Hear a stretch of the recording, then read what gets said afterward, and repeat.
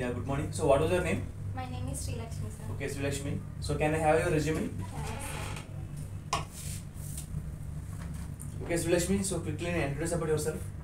First of all, thank you for giving this opportunity to introduce myself. My name is Sri Lakshmi Tirvaipeta. I was born and brought up in Kamlapuram, which is located in Mulgu district, Telangana state. Currently, I am staying in Hyderabad. Coming to my education background, I recently completed my Bachelor's of Technology in Electronics and Communication Engineering at Kakatiya University, Warangal with an aggregate of 8%. And I completed my plus 1 and plus 2 in Pratibha Junior College, Hanmakonda with an aggregate of 92.4%. I completed my SSC in Gaud High School, Madina with an aggregate of 92%. Okay, then it's good. Okay, so you have not mentioned about your technical skills. I am recently learning Python full stack development, sir. Okay, so what are the tools you are learning in your Python course? HTML, Django, CSS, Python, React.js, Angular. Okay, then good. Okay, that so your programming language you have selected is Python, Yes, right? So can I go in my interview with Python questions? Sure, sir. Okay, so don't worry. So I'll go with some easy to ask, hard will go with. Okay. Okay, then. So why Python is called interpreted programming language? In Python runs the statements in line by line, executes in line by line. Python directly.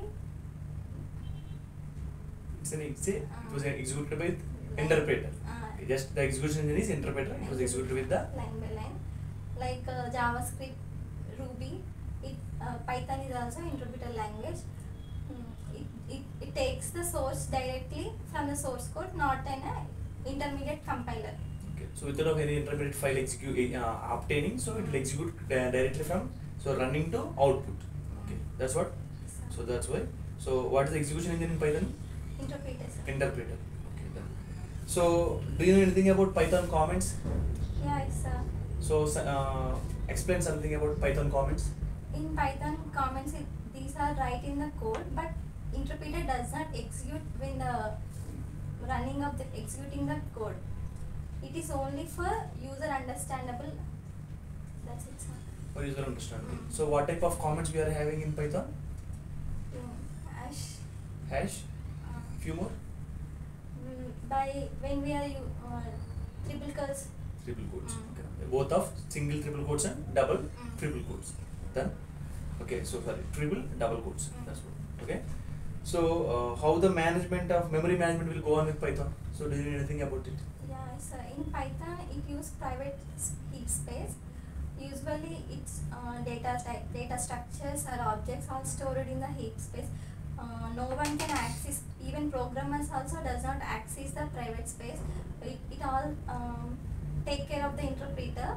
Basically Python has inbuilt garbage collector. It removes all unused data, so it gives a free space to the private heap space. We can manage in Python like this. Yeah, okay. That means doesn't Python having like many more memory space like Java is having, like stakes and all? Does Python is having some that kind of memory blocks? No, sir. Only it is having one automatic private heap area. Okay, that means a heap memory block. That's what. It's good. Okay. So do you know anything about looping statements? Yeah, yes, sir. So what is the purpose of looping statements? For code reusability. For code reusability. To decrease the lines memory. To decrease the memory. Okay. So what type of looping statements we are having? For loop, while loop. For loop, while loop. Okay. So that you are known about the loops, right? That means you are also known about some jumping statements. Yeah. So what is the purpose of jumping statements? Purpose of jumping statements to exiting or stop the iteration whenever we want by using some specific conditions. Yeah, at some specific conditions, if you are needed to stop the iterations, that means you have mentioned the correct word. It's iterations. So the iterations. So what type of jumping statements we are having? Return, break, and continue, sir. Break, continue. Okay, return. That's true. Okay. So can you mention me the difference between condition statements and looping statements? Condition statements, it has some conditions. Like when it is equal to means do something. But looping statements, when condition is true, it can run the program. It will iterate the program. Iterate the program. It will iterate the program. That means, so how can you say this answer means? So the condition statements will execute the code if the condition is satisfied. Otherwise, the code won't get executed. But whereas coming to the looping statements, okay, it will execute the code into n number of iterations or n number of times until and unless the condition is getting satisfied for n number of times. That's what the difference. Okay, good. Okay. So then, is there any input functions in Python? Yeah, yes, sir. So what is the purpose of input functions? Input function, we can take input from the users. Input from the user. So how can you take the input from the user? How can you take the input from the users? Okay, on which format you will get access with the input functions? Input function. Input. Okay, it's a predefined function. That's what that's there. Okay, actually I have shared the answer and I was asking again you so that whether you are confident or not. Okay, na? So input function is it's a predefined function which is used for taking values from the users for our programming necessities. It's what a perfect answer you need to throw in on. Okay then. So do you know anything about data types? Yeah. So can you mention the definition for data type? Data types are sequential, number data types. Okay. Okay, then good. So what are the sequential type of data we are having? List, tuple, sets. List, tuple, Tuple. sets. Okay, then can you differentiate list and tuple? List are heterogeneous data type. Both list and tuple are sequential data types, but lists are mutable. But in tuple we cannot mutable the elements in the sequence. It takes the more space compared to a tuple. It allows the duplicates. Both are allows the duplicates. That's it, sir. Okay, you said lists and tuples are both list is a mutable and tuple is immutable, right? So what is that mutable and immutable means? Mutable, we can change and do specific operations like inserting and deleting, but in tuple we cannot do. Only at the time of declaring we should done. Okay then. So it means for making of manipulation operation inside then. So you have not mentioned about representations. List are represented with square brackets and tuple are represented in between the parentheses. Parentheses. So what is the purpose of representation? To separate from. That's what you are in correct flow, right? Go ahead. To separate from the other data types, for not confuse the programmers, we represented in specific. For not the programmers, for the execution engines. Because you said you mentioned some points right before, some properties of list and tuple, right? Okay. So if that particular property has to be assigned for that particular type of data, so how the interpreter will get an acknowledge about which kind of data you have presented means. So after seeing that representation, if it sees the square bracket representation, it will identify it as a list. If it sees the parenthesis, it will identify it as a tuple. And after it is identifying the properties which are already there for that type of data will be assigned for that data we are presenting. Clear? So then you said sequential type of data are tuple, list, set. So then what is the type of data is the string? Sequence of characters. Isn't it a sequential type of data? Yeah, yes, sir. Then why didn't you mention that? Okay, good. Okay. So tell me something about string. String is a sequence of characters. It represented in single or double or triple quotes. We should not mute it. It is a unmutable. Immutable. Immutable. Okay. So then, so can you tell me some predefined functions you know in Python? Predefined function input. Input. Input print. Print. Def. Def. Okay, def is not a predefined function. It is a keyword. Okay. So as you mentioned def, so I said keyword. So what is keyword? Keyword in Python, keyword has some reserved words.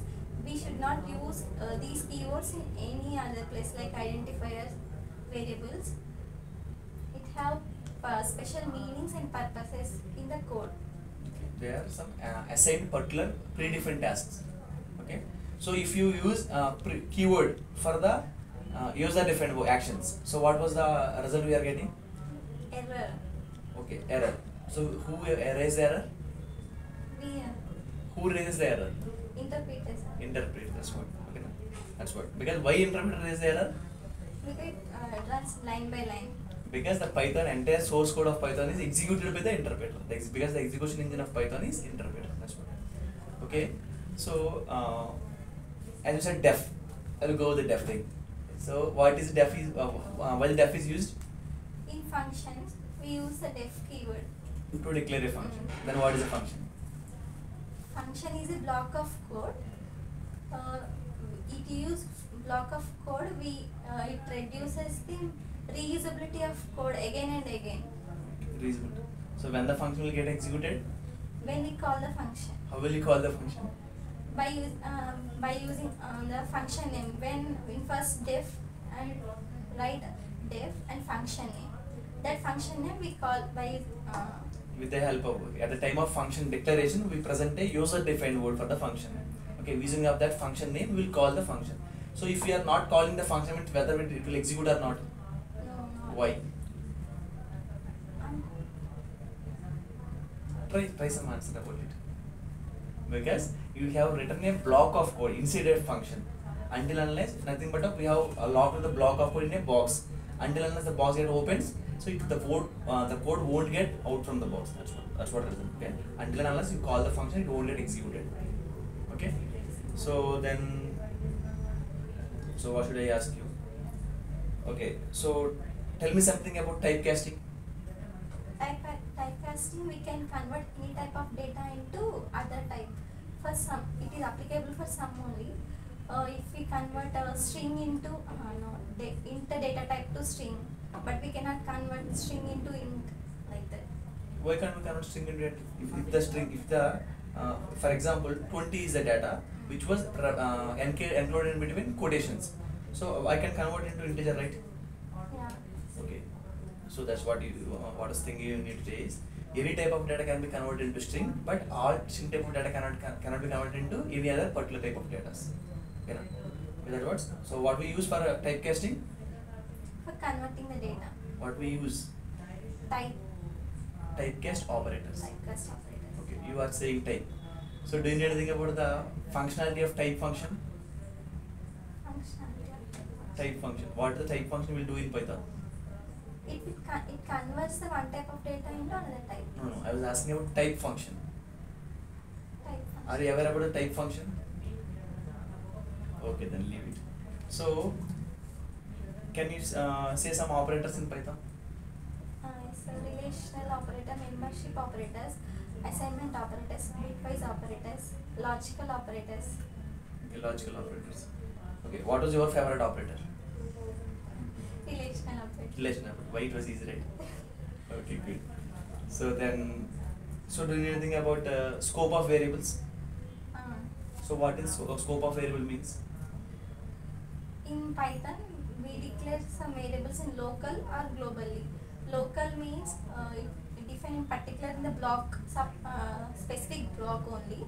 Global means define at the starting, and it will use the entire code. We can use anywhere in the code, but local variables are used only in a specific block only. So does the local variables have a global approach in the programming? Local variables are having global approach in the programming. Have you got my question? Does the local variables got a global approach? That means can we call the local variables at any point of time in a programming? No, sir. Why? It will use Because locally, sir. It is local variables. as we declare them in at a block of code. Okay, we should use them inside that block of code. Okay, it can't be accessed out of that block. Okay, so the Python is a scripting language or object-oriented programming language.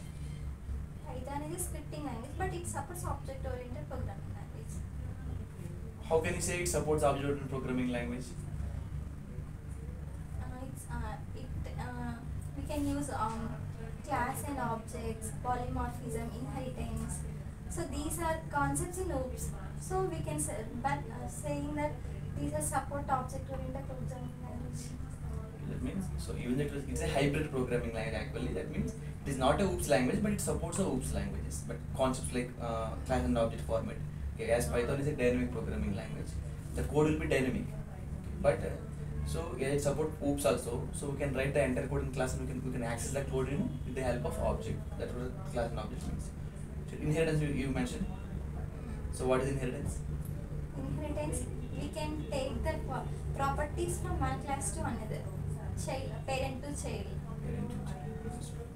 Okay, so Srilakshmi, right? Yes, sir. Okay, Srilakshmi, so it was something impressive. So you have mentioned almost of all the questions that I have thrown on you. Okay, so I was done with my part. So are you having any questions? Yes, sir. So okay, you can ask me freely. Can you tell about my performance? So do you wanted to have a review about your performance? Can I know? Okay then. Can I know it, sir? Okay, so it was something like, so you were presenting a good answers, but the confidence level is somewhat weaker. Okay, so you need to improve about your confidence levels, and so you need to go with like so you were mentioning a like single slide statements, but you need to go in somewhat explanation format. Okay? And so be confident. Okay, even though if you know the answer, be confident. If you don't know the answer, be more confident than before thing. Okay, so then okay, so it was completed with my part. Okay, then HR will follow up you. Okay, all the best. Thank you.